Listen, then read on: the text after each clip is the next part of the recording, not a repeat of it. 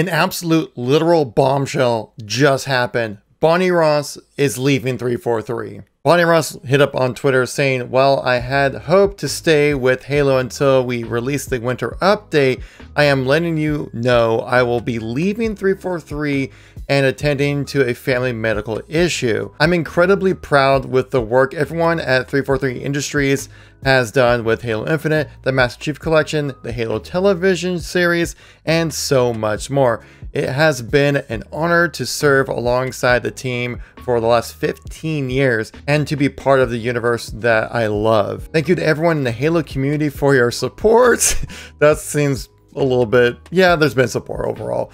Halo's future is bright. I cannot wait for all of you to experience what we have in store and to cheer along you as a fan at the Halo World Championships in October. Bonnie Ross. When I read this, my jaw literally dropped. Now, Ross does cite that there is a medical issue that she's dealing with the family. Could be a reason why she's stepping down, but could be also pressure from Microsoft and general Halo Infinite situation that maybe that's why she has to step down. No announcement yet at the time of making this video of whose Bonnie Ross replacement will be, but as soon as that does happen, I'll let you guys know here on the channel. If you want to know what's coming within the winter update, check out this video right here. Thank you very much for watching. I'll catch you on the next one. Peace out.